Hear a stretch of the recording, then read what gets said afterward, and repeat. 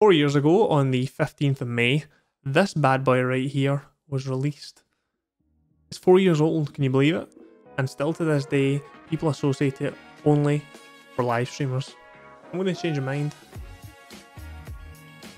How's it going, folks? Welcome to another video.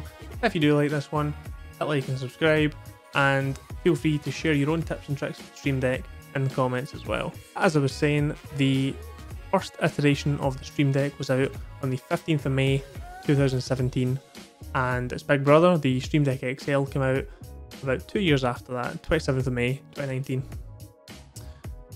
The majority of the people still associate this only for use for people that live stream, when in reality it has 1,000,001 uses that even I can't come up with. But today I'm going to cover my top 5 tips and tricks for the StreamDeck that aren't to do strictly with streaming.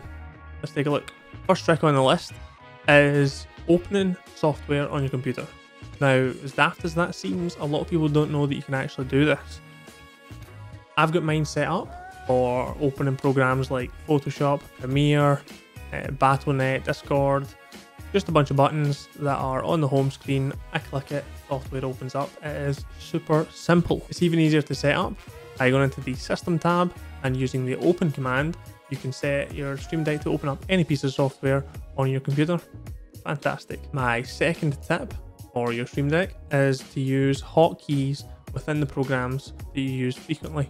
Now, for me, I use Adobe Premiere to edit some videos, and when I press my command for opening up the Premiere, I get instant access to 14 shortcuts that I've made on my StreamDeck, and it is fantastic.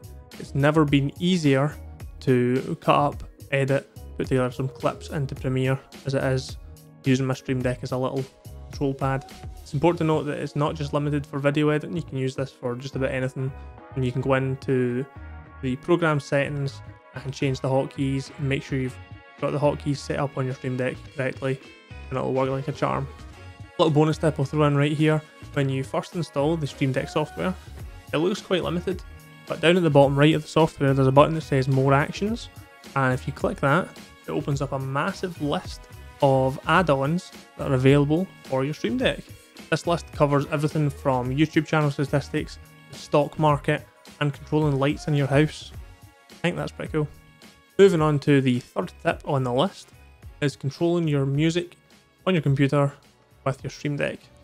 Using the More Actions button, I've been able to link my StreamDeck directly to my Spotify, and I can control everything from play pause, volume, specific playlists, specific songs, all of that from the StreamDeck. If you frequently listen to music on your computer, I highly recommend that you do this. Playlists at the touch of a button, songs at the touch of a button, can rock out really hard, music full blast, and then suddenly you want to turn it down, somebody's talking to you, just pause it or mute it straight from the StreamDeck. No hunting around for Spotify window or play pause or anything like that. Brilliant. My next tip does involve OBS Studio, but it's not for live streaming to Twitch or YouTube. If you're presenting something for your work or in school, you can use OBS as a virtual camera, which will allow you to present directly using your camera, and in turn you can use your StreamDeck to control your Zoom or your Microsoft Teams meeting the same way that you would control a live stream.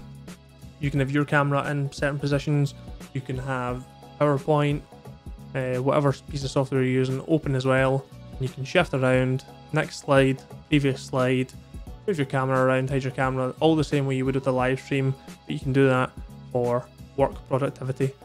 And a lot of people don't think about that. My final tip for the video is a little bit of a fun one. Now, if you've ever been in Discord messing around with your friends and you've wanted to kind of have a funny effect on your voice, like a scary monster voice or a little baby voice, you can do that by using your StreamDeck and installing the voice mod add-on for it. Under More Actions, I think it's like the second one sorted by most popular.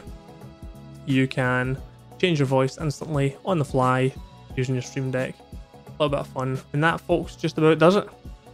I wanted to get rid of a lot of the stigma from thinking that StreamDecks were only for people who live stream, and that there's a lot more uses to it. It's not overly complicated, and I hope you learned something new.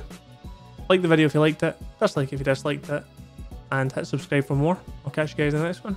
See ya.